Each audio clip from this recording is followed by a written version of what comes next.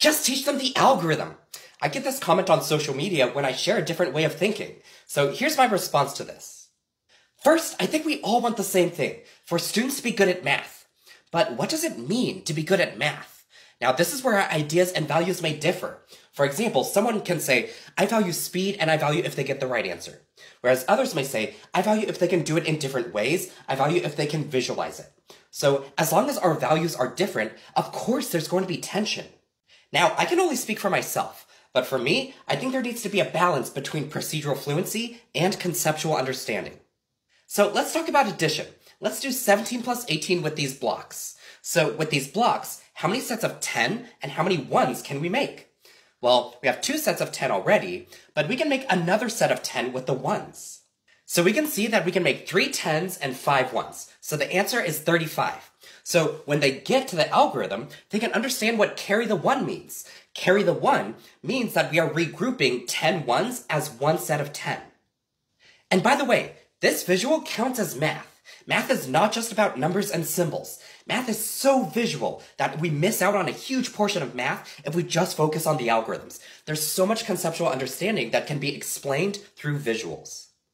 Now, let's do one more example, this time with the multiplication algorithm. Say a student did 37 times 25 perfectly, like this. Now, afterward, if you ask them what's 38 times 25 and they do the algorithm again, well, they got the procedure down, but do they understand multiplication conceptually?